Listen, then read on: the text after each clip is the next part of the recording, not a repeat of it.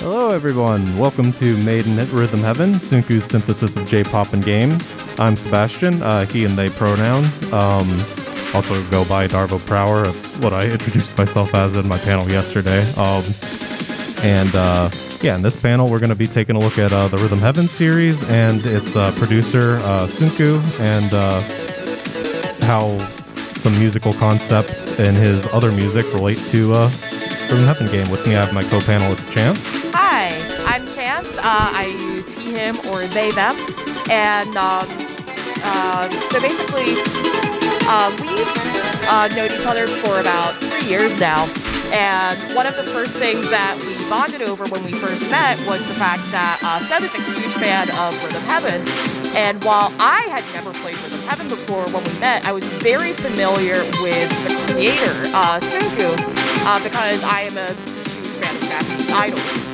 So as we kind of showed each other stuff from our respective sides of Tsunku, so to speak, we noticed a lot of interesting connections between the work. And surprisingly enough, there's actually not a lot of overlap between those two fan bases. So we thought it would be really fun to do a panel and kind of show what we learned by doing that. Yep, so we're going to give you a quick biography of Tsunku and his work outside of Rhythm Heaven, a quick rundown of the Rhythm Heaven series, and then highlight several examples of common concepts between the two. But the first thing we're going to do is, just in case any of you wandered in here without total literacy at Rhythm Heaven, give an overview of the game series. Unlike most music games, the soundtrack for Rhythm Heaven is entirely original, and rather than a consistent mini game being played against different backing tracks, there are hundreds of different individual mini games that have crazy WarioWare-esque stuff happening in them while the music is playing and you're doing stuff in sync with the games. So the video I'm going to show right here is the final remix of the most recent game in the series, Rhythm Heaven Mega Mix. And these remixes are where multiple of these individual mini games are played at once against a more complicated backing track. Typically, this one in particular is just a medley of several mini games that uses their original themes. So if you're not super familiar or need a refresher on the sound of the series, this is to provide that.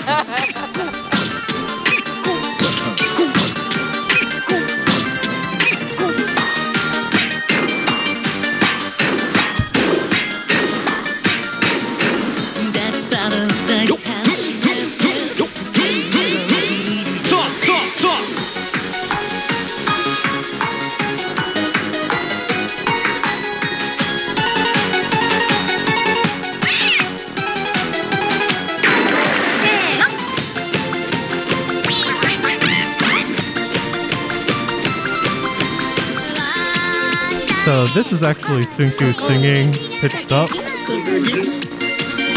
And this goes on for about another 2 minutes, but I think you get the general idea. I mostly wanted to show the frog hop example with the Tsunku singing. And with that, we're going to move on to our quick biography of Tsunku.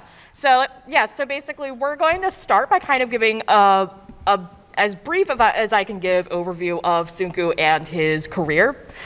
So who is Tsunku? Well, his real name is Mitsuo Terada. He was born in Japan in 1968. And so when he was growing up in the 70s, he would listen to a lot of American and European music on the radio. And so he would basically say later in his career that his biggest musical influences were the Beatles and Queen, as well as disco acts such as the Bee Gees and Casey and the Sunshine Band. And another really important thing to know about Tsunku is that he is very, very serious about music. He really envisions himself as a serious rock star. And he actually says in his autobiography that at the beginning of his career, he hated pop music, and he would go out of his way to avoid listening to it, and whenever he did end up hearing it by accident, he would get upset and be like, I can't believe this is what's popular right now, which is very funny considering what happens after that. So, moving along. So this is Tsunku. So that was a band in the 90s that Tsunku was actually the lead singer for.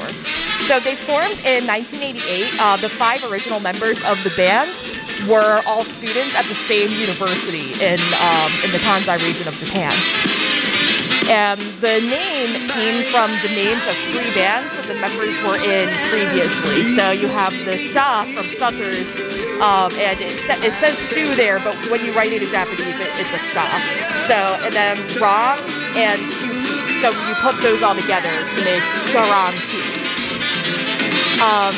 So they played for about 4 years until they signed with a major management company called Upfront, and they moved to Tokyo to release their major debut song in 1992. Now, their first couple years they had a little bit of a rough start after their major debut. Their sales were just not doing so well, and they actually almost had their record contract terminated. And we have a quote about that, about when they had their first hit. This is from Tsunku's autobiography, Dakarai Ikuru. He said, as we were on the verge of having our record deal terminated, when we released our 4th single, Jokyo Monogatari, which means Tokyo Story, and we finally managed to sell in excess of 50,000 copies, we felt so happy. The single ended up selling 130,000 copies in total, and little by little, we were able to start playing live more. But on the other side of that happiness, I felt frustration. I had written neither the lyrics nor the music of Jokyo Monogatari. Up until then, I'd always written one of the 2 out of all of our songs, but I had nothing to do with this one. I decided in my heart that our next hit would be one of my songs. And long story short, that is actually what happened. Their next 5th single, Tsunku wrote the lyrics for, and that ended up doing pretty well, but it wasn't until their 6th single, which was also written by Tsunku, that was the one that really hit it big and sold 1 million copies, and after that they just had a string of huge hits, including Zurui Ona, which is the song that you're listening to right now.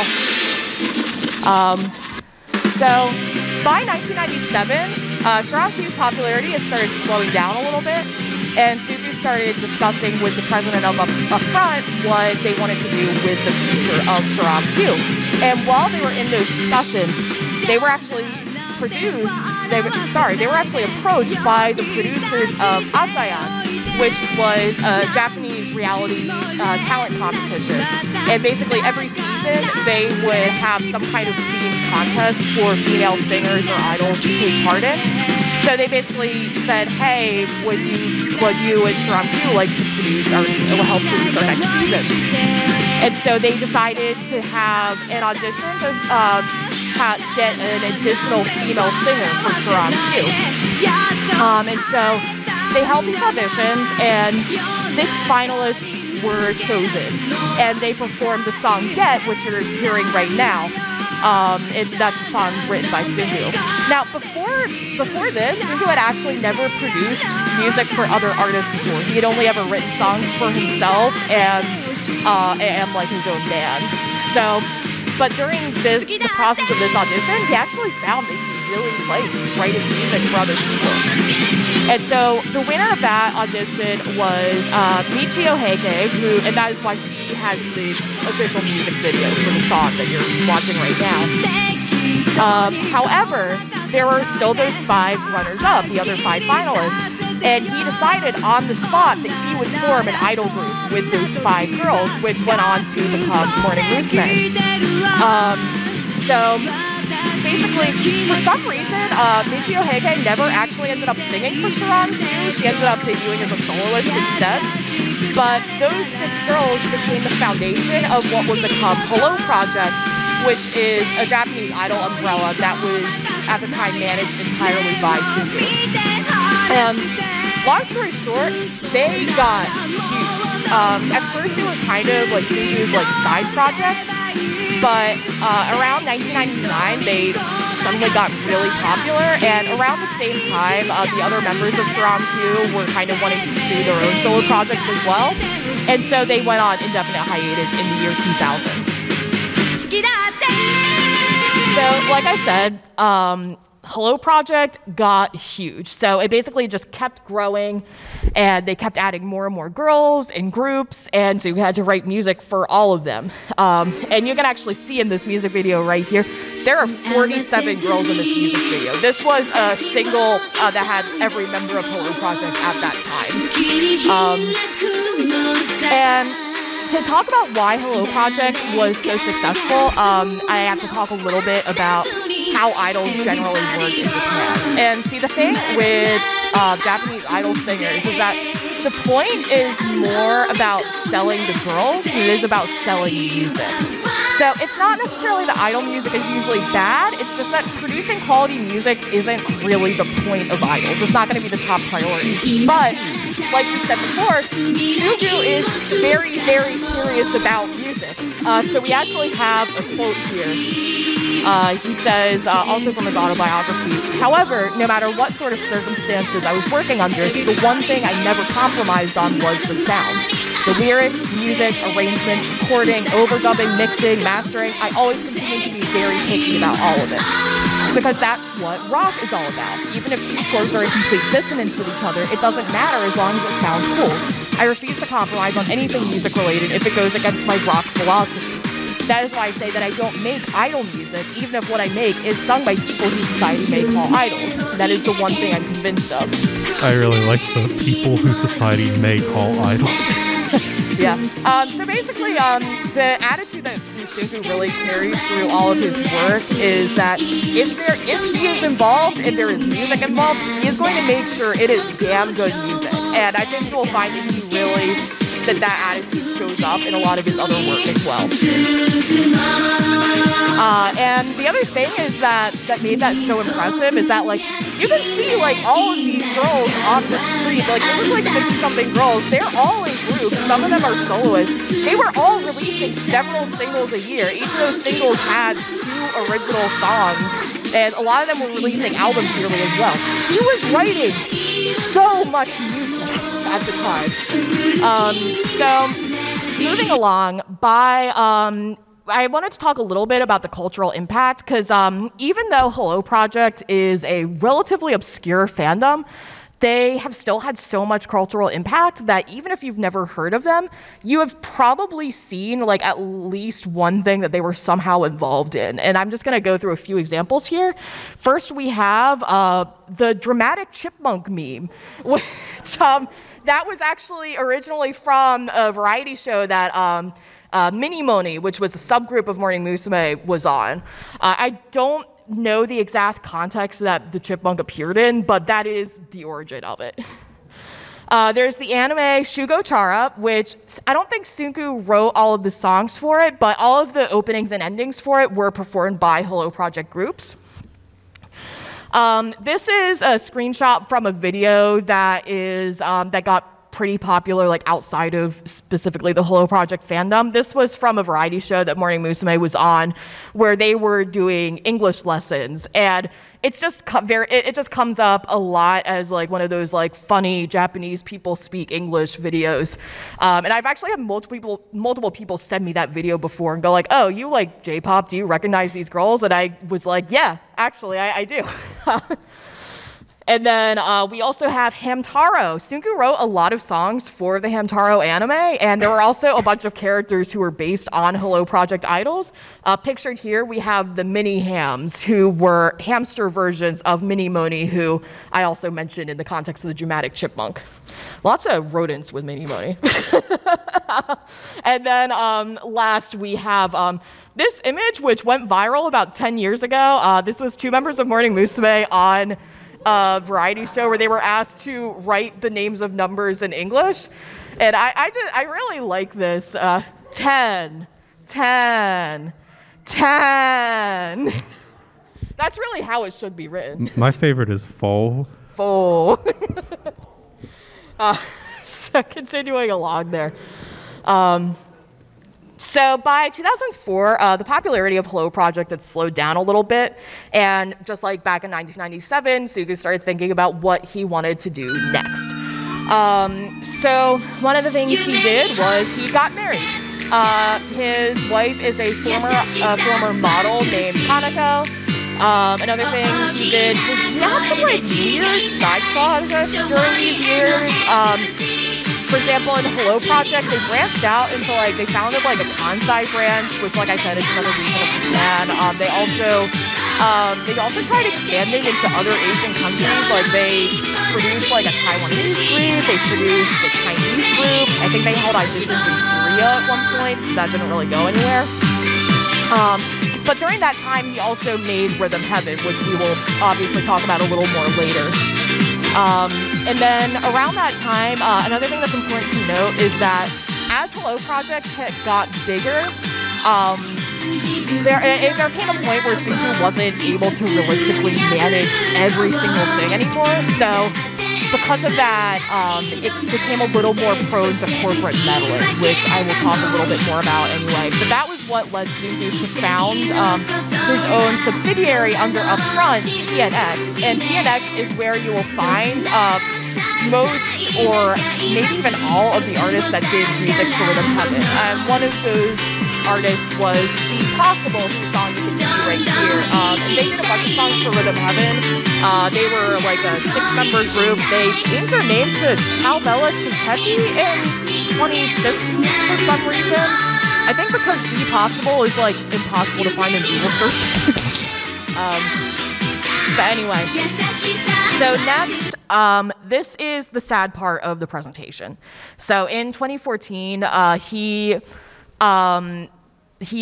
talked on his blog about how he had been undergoing treatment for throat cancer.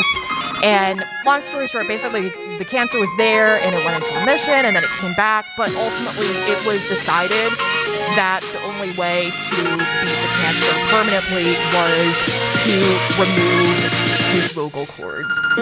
And I mean, I just cannot even imagine how devastating that is for like not only a singer but also a producer who needs to record demos for all of the songs and bring people.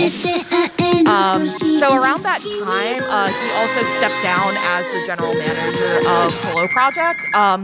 You would think it was because of the illness, but the reason he actually cited was creative differences. He just felt that his vision for what he wanted Hello Project to be wasn't compatible with what Upfront wanted, so he decided to step down. And in 2016, he actually moved to Hawaii with his family, and since then he has been traveling back and forth between Japan and Hawaii, except I assume he has not been doing that very much in the last couple of years for obvious reasons. And so next, that brings us to now. What is he up to? He does still produce music. He still writes most of the music for Morning Musume. And he'll occasionally write songs for the other Hello Project groups and other artists as well. This is a song from Morning Musume's most recent single, and I promise it's going to pick up in a second.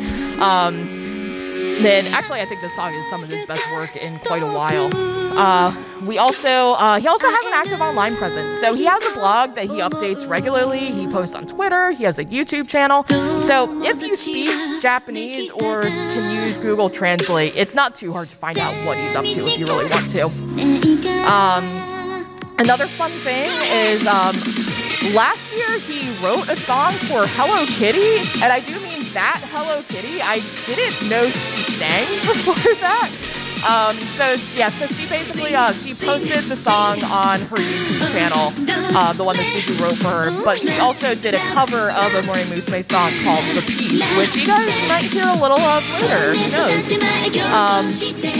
And then another cool thing, this isn't strictly something that Tsunku did, but it is very recent and also very cool, so we're going to mention it anyway.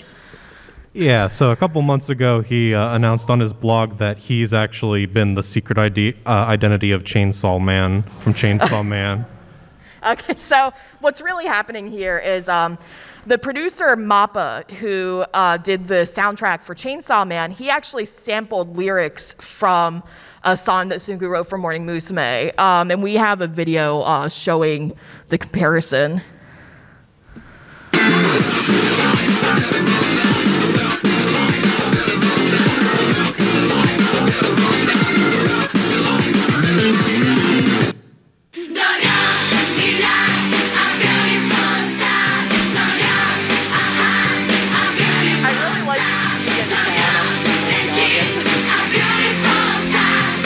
He has a whole blog post that has a pretty good translation about this, and he was just talking about how like he picked the songs for this because he wanted like uplifting words that were the right number of syllables. So it's yeah, he actually samples other lyrics from that song as well, but that's just like the most obvious example, and we didn't want to spend that much time on it.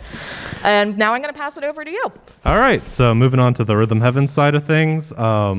Chance was mentioning that he was looking into a lot of experimental side projects in 2005, 2006, and one of those was presumably Rhythm Heaven. Something interesting about the original genesis of Rhythm Heaven was that Tsunku just like wrote to Nintendo with his idea of making the first good rhythm game because all the other ones like don't have very meaningful connections between the music and the inputs. And Nintendo took him up on that offer. Another interesting thing about the concept behind Rhythm Heaven is because he's, as always, serious about music. He envisioned it as almost like an educational tool to improve your music literacy and give you a sense of rhythm. This mission statement is explicit in the fully English lyrics to the first minigame in the series, even though that was in Japan-only release.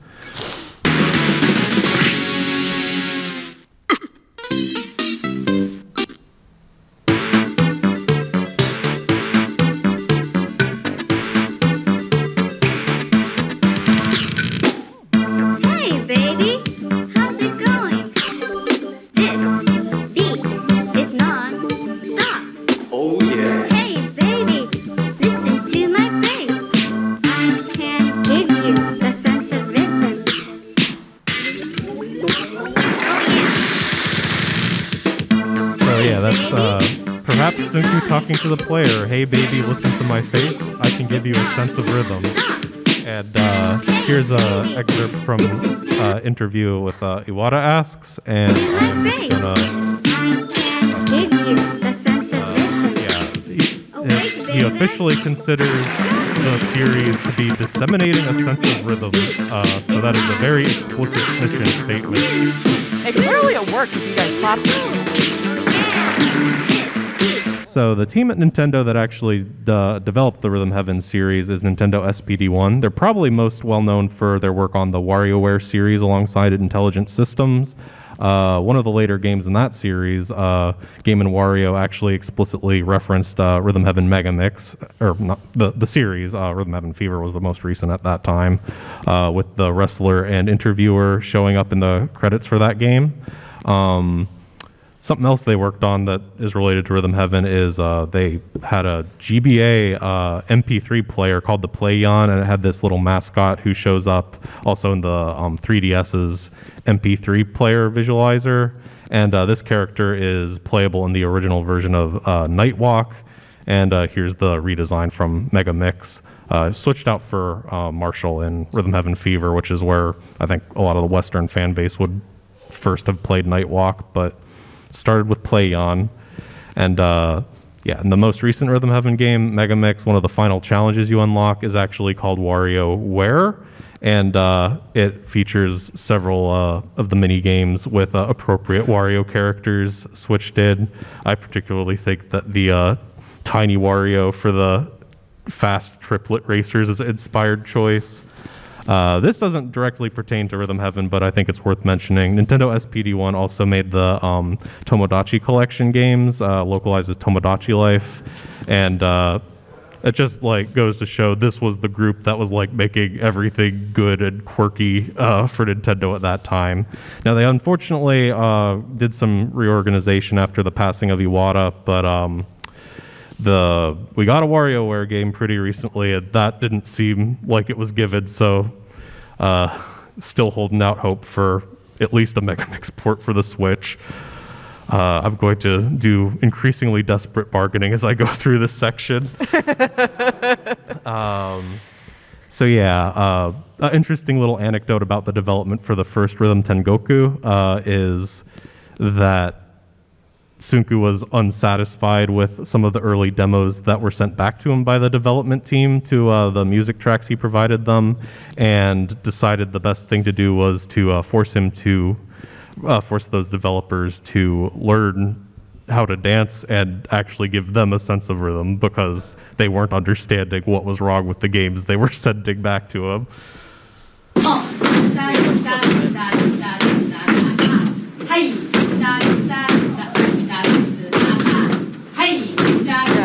And one thing that's funny is actually when we watched this clip while doing research, I recognized that that is a Blue Project practice group that I recognize from like other videos I've seen them.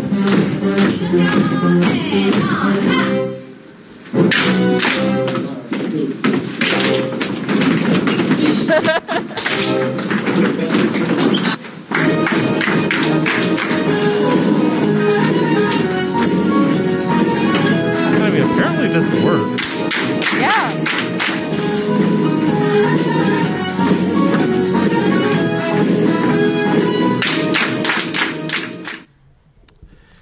And now I am going to list every single official Rhythm Heaven release, because unfortunately there are few enough of those that I can do that in a reasonable amount of time. The first game in the series was, of course, Rhythm Tengoku for the Game Boy Advance. That was Japanese exclusive, but every other game in the series after that got localized to at least 3 other regions. The original Rhythm Tengoku actually got an arcade port, and that is in the MAGFest arcade. I recommend you check that out if you haven't played it before. Oh no. Oh man. That sucks. F. And yeah, the first worldwide release in the series was Rhythm Tengoku Gold, localized just as Rhythm Heaven. Tengoku effectively translates to heaven and paradise, which is why those are the English translations of that. It was localized as Rhythm World in South Korea. Something interesting, I think this is the only version that has Korean versions, but there's a full English vocal soundtrack and a full Korean soundtrack for the vocal tracks in this game. And there's even some like minor changes between versions so that the differences in lyrics don't result in like the Japanese rhythm having inputs where they wouldn't make sense for the other languages. And Tsunku was very deliberate about making sure that the actual intent of the game was not compromised in the localization process, which is probably why it took so long. A lot of rhythm games you could just slap the same soundtrack or find popular songs from the other regions. Another thing I wanted to point out here, the reason the European box is biggest here is because it was part of the Touch Generations series, which was around the middle of the original DS's lifespan. They started doing that to categorize the brain age and more casual puzzle game type things, but it had educational connotations, and I think it's interesting it got explicitly listed as one of those there. The same logo did show up on some US DS box arts. I'm not sure what the decision-making process was there, but little factoid. The next game of the series was Mina no Rhythm Tengoku. That literally just means everyone's Rhythm Heaven. And the logic behind that name which is pretty different from Rhythm Heaven Fever, is that as opposed to the DS version where a single person would be playing it on a relatively small screen, if you have this up on the TV, your family who might not have any experience with rhythm games might say, oh, why are you making all these mistakes? I could do better, and try that out, see how hard it actually is. You'll notice I only have 2 box arts for Rhythm Heaven Fever on screen right now. It's because this next one needs a little bit of focus for itself. In Europe, it was localized as Beat the Beat Rhythm Paradise. That Beat the Beat thing is like 80% of the logo. They added amps to the like black circles that are constant throughout the logo. They doing some fun stuff in the PAL regions. An interesting thing about that game is that it actually has both the English and Japanese versions of the vocal tracks, and you can switch between them. And then in South Korea, the Rhythm World title was preserved, and it was just called Rhythm World Wii, which is basic but to the point. And finally, we have Rhythm Heaven, Rhythm Tengoku the Best Plus, localizes Rhythm Heaven Mega Mix. You'll notice that I don't have box art for the US version of Rhythm Heaven Mega Mix, so like, I don't know, 6-8 months after the Best Plus released, and there was no word on like any kind of localization, I imported a Japanese 3DS and physical copy of that, and then like unceremoniously, like a month or so before release, there was a direct was like, oh yeah, this is coming out, and for some reason the US, they just were like, let's not bother giving this a physical release.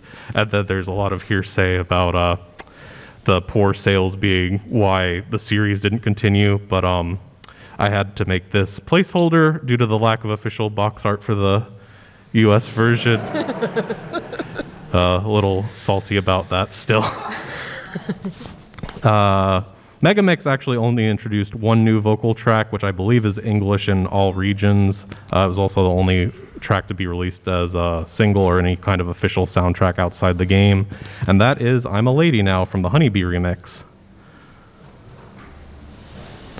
So right now I have both of these audios unmuted, just so you can hear it with the sound effects, but I'm going to mute the remix after we've gone through all the games at least once to just show how much of the original song was intended to work with this kind of thing.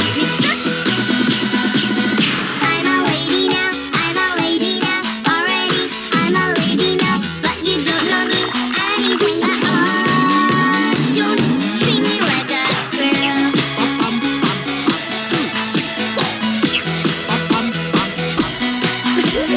I need freedom now, I need freedom now, wanna be free, I need freedom now, in this beautiful and mysterious world. No one else like me. Sorry about that. I have to. I'm so fed up, break me out of this rut. So like just in the percussion of the song, you could still play this with no audio feedback pretty easily. I just wanna sing with you tonight. I just wanna dance with you in the silent midnight. I just wanna fly with you tonight. I just wanna smile with you till the end of time. Together forever and ever in love. Your words cannot stop this lady.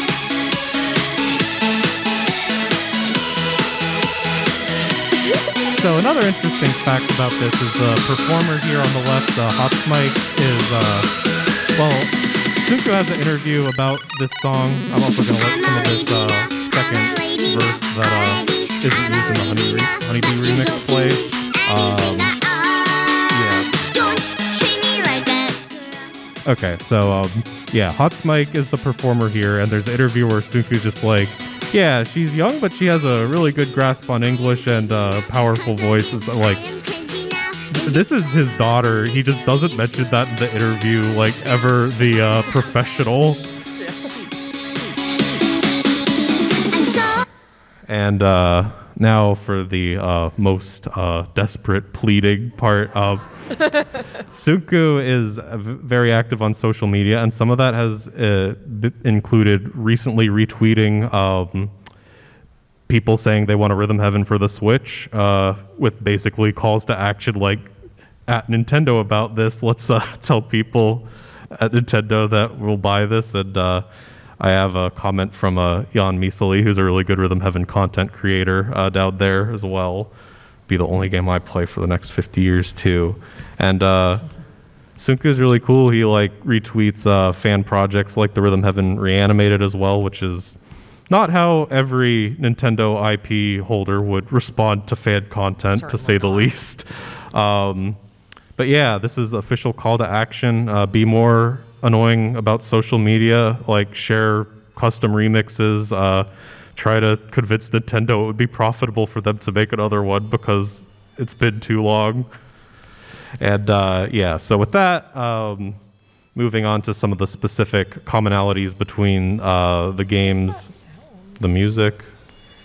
Weird. What is? Huh. Sorry. That was probably from another room. So yeah, a common theme in the mini games Rhythm Heaven is a call and response between your character responding to instructor or authority figure, or like any sort of peer even. Commander. Yeah. So the games that are like this, by my arbitrary definition, are Rapmen, Rhythm Rally, Moai Doo-Wop, Love Lizards, DJ School, Drummer Duel, Love Lab, Rockers, Seesaw, Tambourine, Working Dough, Air Rally, Love Rap, and First Contact. And pretty much all of these games either have you like literally copying back what somebody else is showing you, or in some cases responding in a repeatable way to a specific prompt. So one interesting example out of this type of game in particular is Love Rap. I'm going to let that play a little bit.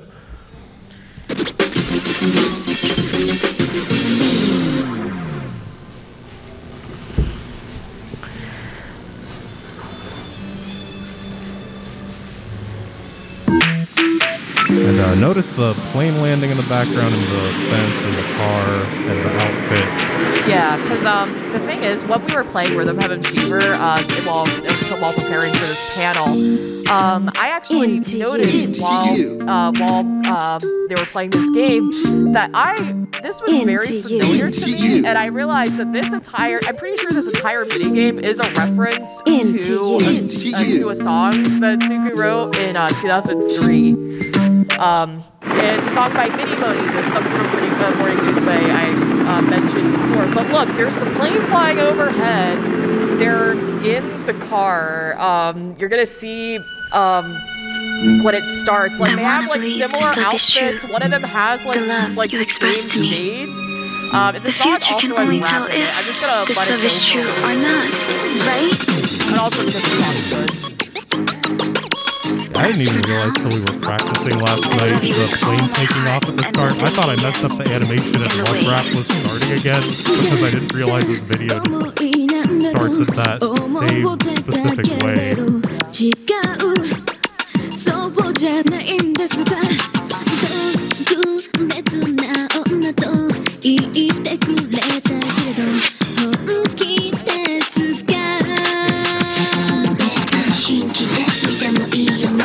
There's rapping in it even.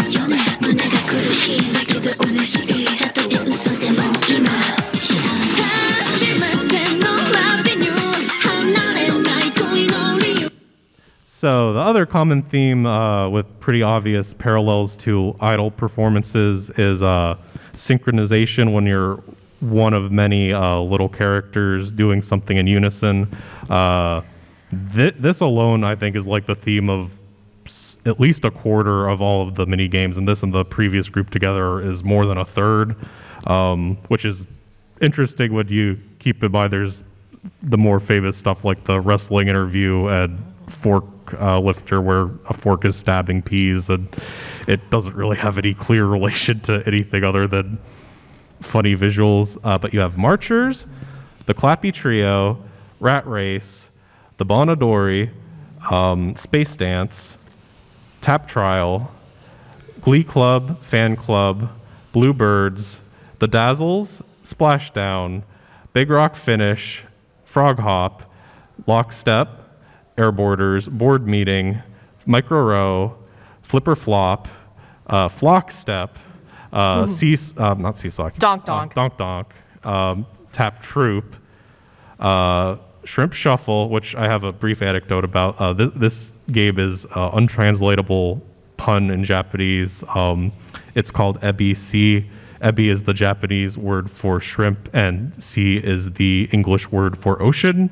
And like the results screens have like a big capital C superimposed over them that are only the Japanese version as a result. But shrimp shuffle has good alliteration too. Yeah, so basically they say ABC during the song, and it's called EBC. You have cheerleaders, sumo brothers, pajama party, and kitties, and yeah, all those you're either doing things at the same time or with like a really rapid da. And one example that kind of defies classification is bossa nova. This has elements of both of those other ones. You're kind of doing the same thing as the other character here, but I'll let the video play and you can see what's going on. Yeah. So the interesting thing about bossa nova is that there are two rhythms happening simultaneously in the song, and you and the other little guy over there are kind of switching back and forth between which one of the two rhythms you're doing.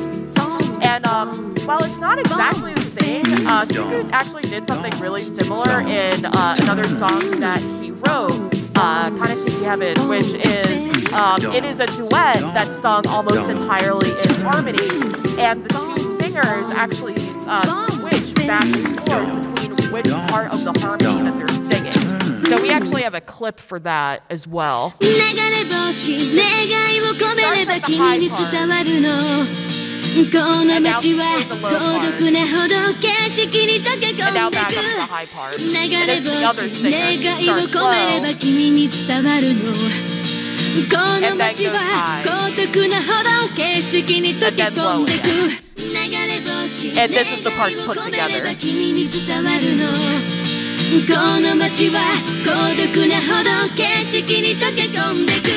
And that is, in my opinion, one of the best duets ever written. Another thing, another cool way that Tsunku's idol music has kind of influenced his game design is there's something called wotage, which is kind of these like choreographed dance moves that idol fans will do while watching a performance. One of the most famous examples of wotage is actually for a song Tsunku wrote called Romantic Ikari Mode. It was performed by a soloist on the Hello Project, Miki Fujimoto. And you can see them kind of doing this here.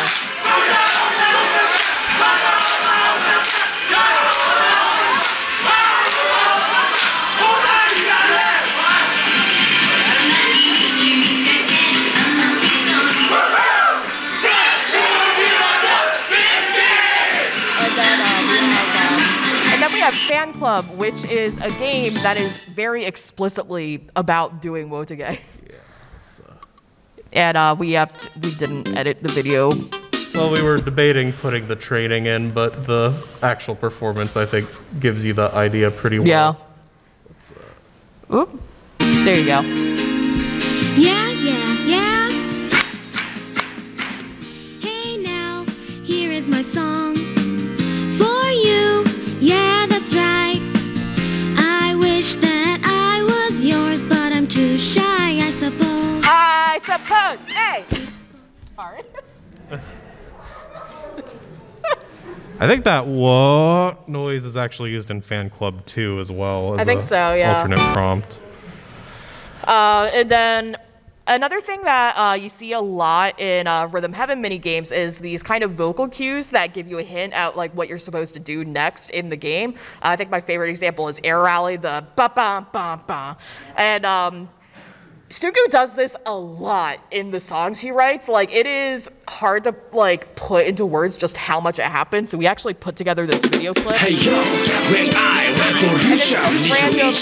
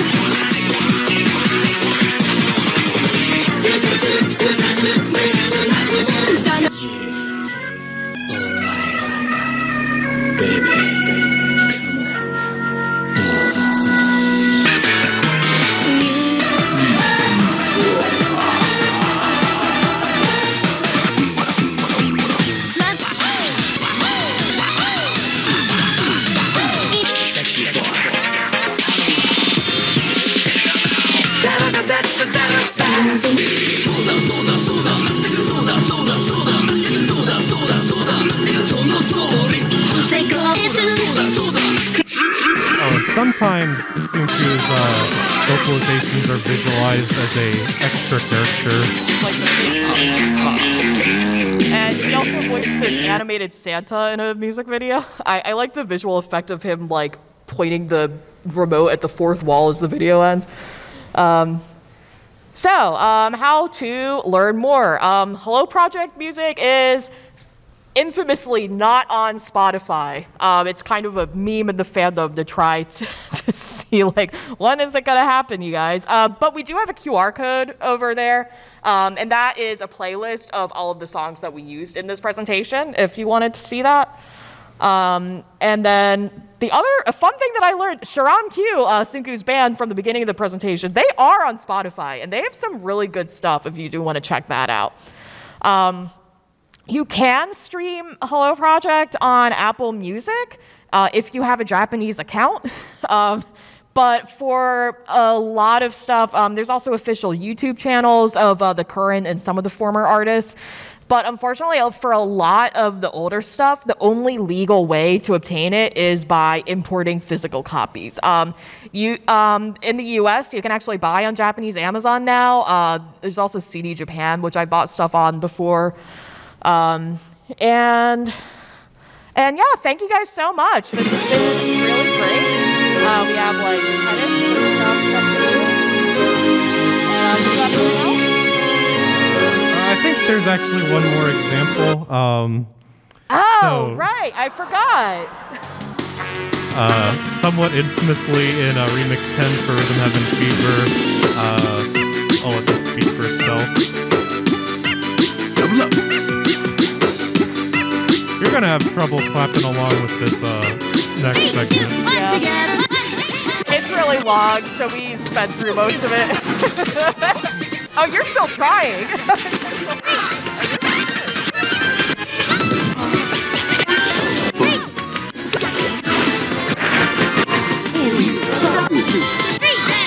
This is partially included because it's funny, but partially to just emphasize how much you had to do perfectly to get to the end of this on the perfect streak.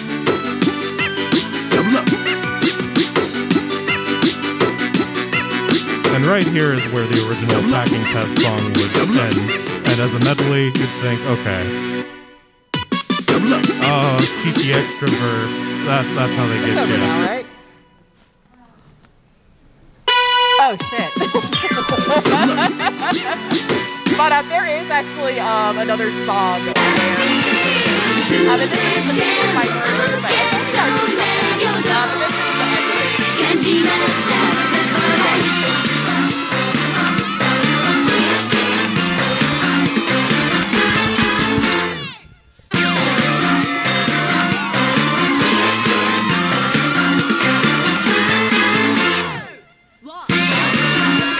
They really milked it. It's very funny to me that Remix 10 was showing restraint with the two fans. Yeah. I really, and they have to run back onto the set.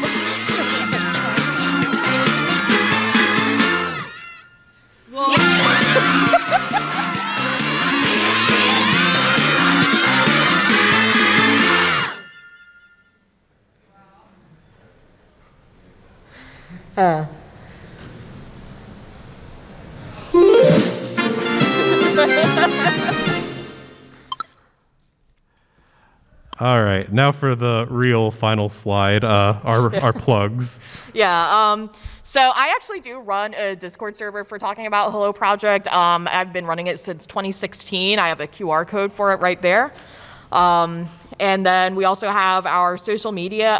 The Twitter account is my Hello Project Twitter account, which is not very active, but I put it there anyway. But there's also my Discord account if you want to message me. Yep, and yeah, I think that's actually it. Anyone have any questions, any other anecdotes about either Tsunku or Rhythm Heaven they want to share? Sure. Ooh. I'm surprised y'all didn't go over the thing called live tech. You'd have to go a really good example of this thing you're going over.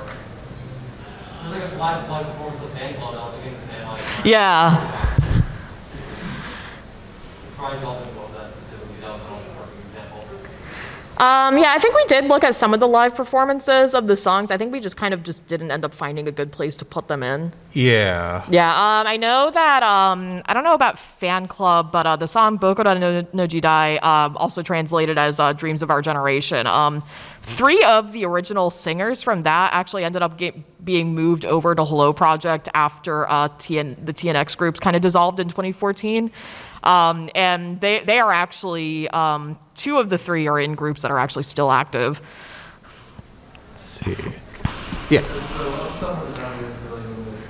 Honestly, I'm not super curious with the project, but I'm curious how close, other than obviously the covers, is the rhythm and music to the Hello project? I mean, it's very clearly made by the same person, I would say. Tsunku does things with like synthesizer settings that I have never heard anywhere else. And when Chance was first showing me just some of the Hello Project discography, I was like, oh wait, this just sounds like Rhythm Heaven without any specific melodic reason, just that like very reverb heavy, digitized, synthy. Yeah, there were literally a couple moments like while we were like going over songs to include in the slideshow that you literally were just like, oh my god, why is Tsunku the only person good at producing music? Let's see, I yeah. know I missed like a good chunk of the panel because I was running. Oh, well, thank you for coming though. But I was going to mention that there was actually a GBA game of Rhythm Heaven. Yes. In the game, they had one closity segment. Yep. Yeah, they did. Yeah, I was actually surprised when they managed to pull it off. Yeah. Let's see. I think you had your hand. You had your hand up for a little bit, yeah. Yeah, what about how in the original Fan Club in VS, it was like the appearance of the singer was based on like a specific idol who sang the song or something, and then when they redid it for Megamix, they had to change their appearance to be based on a different idol? Yeah, I do know what you're talking about. I don't know the exact reason or who they changed it for. I do know that, for example, the Dazzles are based on The Possible, who I showed a clip from earlier. And it was funny because when we were actually watching the Rhythm Heaven Iceberg video, they were like, yeah, they changed the appearance of the Dazzles in later games for some reasons. And I know that the reason was because like they had like, you know, changed their like hairstyles and they wanted it to reflect their current appearance. And that was, I found that funny. Yeah. Do you know about the commission of Montevideo and Yeah, so Rhythm Heaven yeah, Fever had a Japanese exclusive like side game that was based on a manzai, which is a Japanese comedy routine. And did they replace that with the like Game & Watch step guy or? I forget what they replaced it with, but I think it was just Mr. Upbeat. Yeah. And that was I think originally they just replaced that because it was just like too hard to translate, or it wouldn't make sense to other people or something like that. Yeah, I think that's generally considered to be why. Anyone else?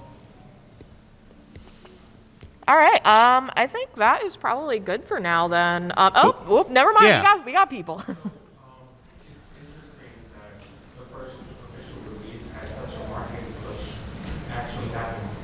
Yeah, they had Beyonce in the commercial. Yeah. We didn't find a good place to put Beyonce. And I'm wondering, do you think that this series would ever get that sort of promotion behind it? I would like to say yes, but I doubt it. I kind of wonder if like they spent so much money on that's why they were like kind of negative in America and only had the digital release for Megamix later on, because I think Fever sold pretty well. I don't really, the marketing decisions of Nintendo are curious at best. But yeah, I'd like to see that kind of push again. And I feel like with a little bit less bias towards Western music being popular worldwide, or well, specifically in the West, it seems relatively likely to me that it could have another surge in popularity, but I might have motivated reasoning. It did have a kind of a resurgence in popularity in 2020 when the like the remix, like custom remixes, kind of became a popular meme to do. Yeah. Hi. Responsible for that. Oh, really? Ah, cool. Oh, nice. Yeah, we were probably watching some of your videos in our room. Yeah, we were. I remember that back in 2012, I was playing Red Dead Fever on Dolphin. And I have a copy of the game, so I tried it. And No judgment here. Yeah, a lot of this music is like basically only accessible in the U.S. by pirating anyway. But like, when I think game, you know, this is the conversion of Dolphin.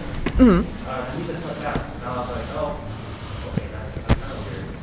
But I took advantage of that. You know, like, I recorded like all like. Oh, cool. And there was so much work. Yeah, I'm like, that's really cool. Yeah, I remember following along with that project as like all the resources were being, isolated and put together for the custom remixes. And these days they like are looking really incredible. It's very amazing compared to. Background, Blender, and make your own art and assets. Yeah. It's a huge difference. Oh. Yeah. What's your favorite part of the Rhythm Heaven iceberg? Ooh. That Tsunku doesn't know how to hold a DS or GBA. So yeah, the Rhythm Heaven iceberg has entries on like they're pictures of Tsunku like with the GBA micro in front of him and like just punching the buttons like a Yeah, little just drum sitting machine. on the table. Yeah. And that there was speculation that Rhythm Heaven Gold is held sideways because he was introduced to the DS through Braid Age and just thought that was how you were supposed to hold it.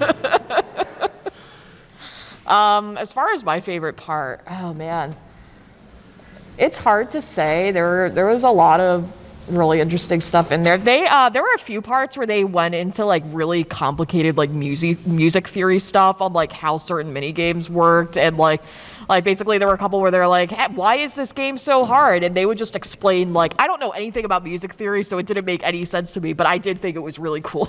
I don't know. Yeah. Yeah.